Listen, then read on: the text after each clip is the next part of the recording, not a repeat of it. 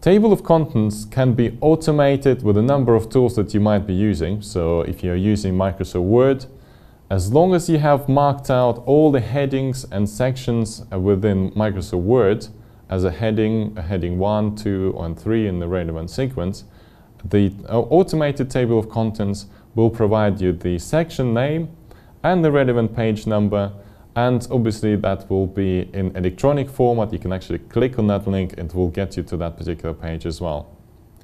So it's really important for you to try and learn how to use word processing applications such as Word to automate the table of contents creation. Also, make sure that you always update your table of contents every time you've added new sections. So simply right-clicking, update this table of contents will make sure that all the pages are refreshed and any other sections that you have added are actually communicated there as well. Another particularity with the report is that every heading and every section would usually start with a number. Because it is a logical document, you would be starting with 1, 1, 1, 1, 2.